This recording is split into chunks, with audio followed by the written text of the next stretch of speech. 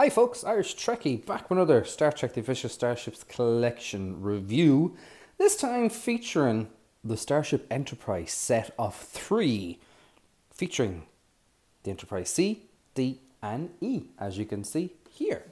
This came out a long time ago and it's available on the online store. Check out the bottom of the video here for pricing. But thanks to the generosity of Alan, a long-time viewer of the channel and active participant on Facebook, he sent me this to have a quick look at. And it was something that was on my kind of radar for a while, and eternally grateful for him sending me this. And don't worry, the post got a little bit rough on the way, hence the little bit of the tear here, but it hasn't affected any of the models that I can see. But I decided to do a video on it for those that may be new to the collection or may not be subscribers and may just want some select ships. And this is one way of getting these 3 ships. They are available individually as well. But this is a small form factor magazine along with the 3 ships. So let's do an unbox. Not atypical because it's kind of opened at the top. But we have our Enterprise C, Enterprise D, Galaxy class, Ambassador class, and Sovereign class Enterprise E. And we have a nice magazine. I can actually turn it around and stop knocking things. There's the magazine. So it's actually a very thick but small form factor. And I actually like this size of magazine. But we'll have a quick look at that in a moment. So here are the 3 ships. So again, these are, I think 3 fan favorite ships. One's more than others. There's a couple of issues with the Enterprise C. Missing impulse, missing phasers and such, which don't appear to be corrected out of the box. But we'll have a quick look at these. I won't go into too much detail as I have done individual reviews, which I will link in the description below of each of these. But we'll have a look at the magazine in a few moments as well. So let's put these ships to one side and we'll have a look at the magazine. And don't forget, there are other packs available as well. So do check out the Eagle Moss online store to see what is available, be it in pack or be it in individual form. So let's put these guys to one side and let's have a look at this magazine, shall we? So here we have the 3 ships in similar formation, which is actually kind of cool, I must admit. Enterprise C, D and E. So these are going to be an amalgamation of the individual magazines. So you can see that there is multiple sections here. So specifications of the Enterprise C along with the profile, designing the ship, making of yesterday's Enterprise and on-screen appearances. And then we had the specifications of the D, again profile, designing, filming the ship and on-screen appearances.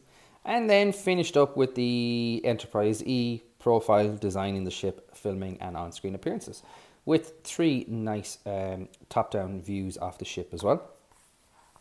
So like we're all familiar with, we have our specifications run down with our mounting instructions. And just like the other magazine, it's actually kind of comfortable to hold. It's kind of like the size of like an iPad mini, a bit bigger than that, just to kind of give you a sense of scale. Actually, I will give you a sense of scale because I've recently done my issue 71 review. And there you can see the difference in size. Now it's more of a matte finish versus the gloss as well, but I actually kind of like that as well. So there you go. So again, we have our there we go. Our rundown of the USS Enterprise C. Captain Rachel Garrett, indeed. So it's all the same information, all the same graphics and layouts that we're familiar with.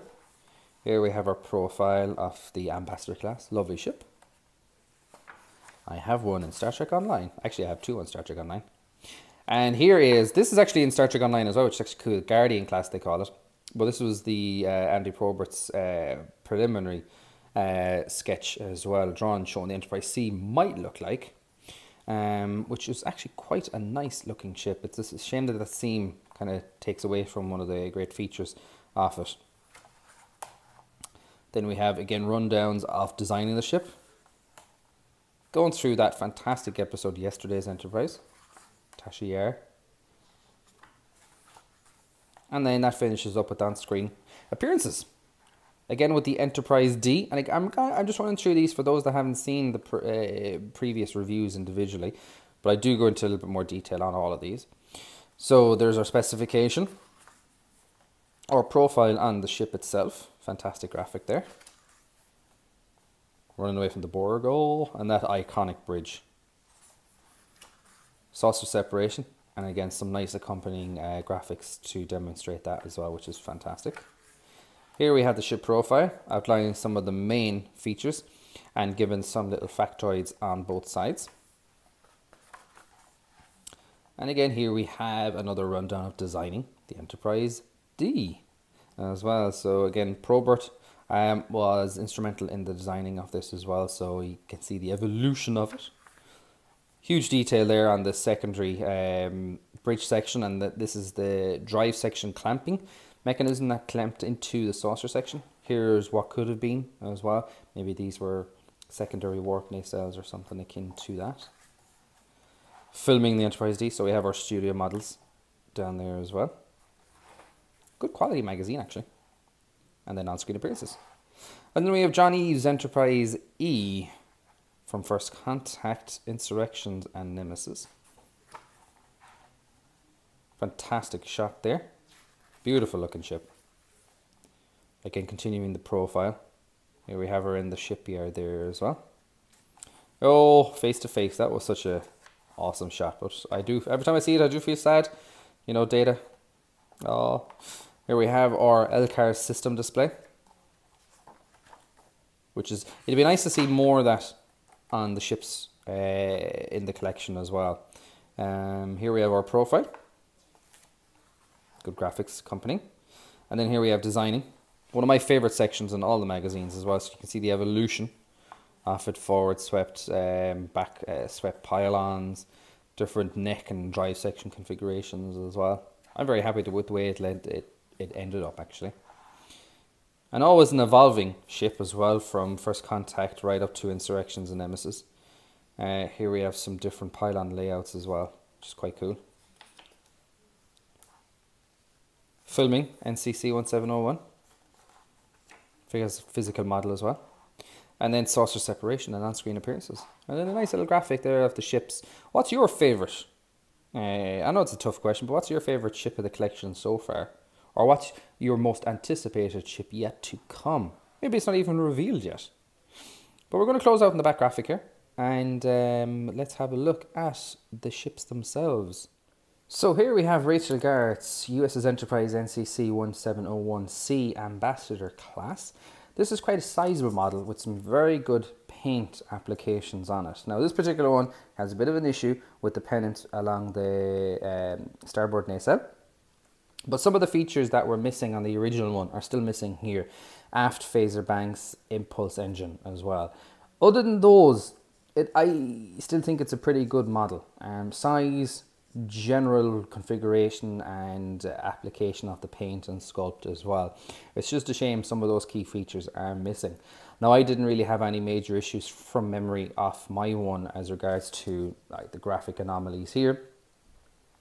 But overall, you can see, again, nice sharp window layout, good paint, and a decent size and well-sculpted model nonetheless. But it's up to you whether the missing features, phaser bank, impulse engine, would cause you some concern or some grievances as well. But I'll leave that up to you. So here we have Captain Picard's Galaxy-class USS Enterprise NCC 1701D. Probably definitely among, if not my most favourite ship in the collection. It does fluctuate from time to time, but you can just see this was a spectacular ship to begin with. Fantastic detail on the windows, escape pods, phaser banks, nice crisp decaling paint applications, solid sculpt. You know, it is unmistakably very accurate to the Galaxy that we're all familiar with, be it through the TV series and paint wise, akin to the Generations film as well. So this one has a slight bleed on the phaser bank on one side. Nothing too crazy, but just show off the bit of the seam there. Again, these are die-cast models as well. Not full die-cast, some of the bit is actually plastic as well. But do check out the full review to get more up-close and personal imagery of this beautiful ship. Last but not least, we have Captain Picard's USS Enterprise NCC 1701E Sovereign class from the movies First Contact, Insurrection and Nemesis. So this is a pretty decent model. As you can see, there's quite a lot of bold Aztecing with some very good detailing on it. It's a shame it's on the smaller side. I always have that eternal hope that this will be released along with the other Enterprises as a special size ship. But again, a very good representation of the Sovereign. There's quite a lot of detail on it for the scaling of it. And I think you're going to be very happy overall with this particular ship. But again, if you want to see a little bit more detail of this particular model, do check out the individual reviews of each of these ships that I will link in the description box below. And that concludes my rundown of the Starship Enterprise set of 3-pack available from the Eaglemoss online store.